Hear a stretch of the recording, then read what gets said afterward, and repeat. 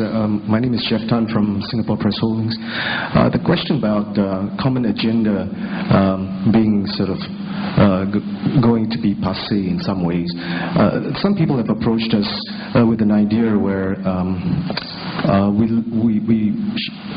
were asked to look at what we call customized newspapers, physical newspapers, not the online stuff that we are experiencing nowadays. And they are obviously linking it to technology, and it's basically putting stuff on the cloud and pulling stuff in and putting the papers together and getting that to your doorstep first thing in the morning. What are your comments on that particular aspect of things? I actually think that is one of the solutions, at least in terms of the newspaper industry. 3-4 years ago, the Daily Telegraph in London did an experiment with 1,000 of its subscribers, where it actually put together a custom edition to 1,000 different people, where they could pick and choose, say, which sports, or, you know, if you didn't want sport, you wanted more fashion, if you wanted more news of a particular country or an area, they put together a customized edition each day.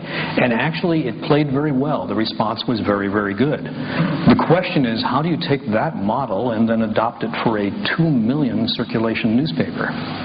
And we're still working on that as an industry. Part of the issue when you talk about customized edition is everyone tends to think in polar terms. It's either all customized or not customized at all.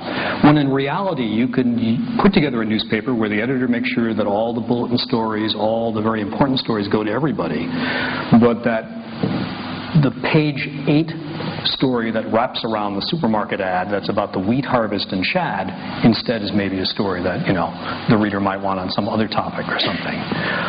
And the press manufacturers, oddly enough, are moving in this area too.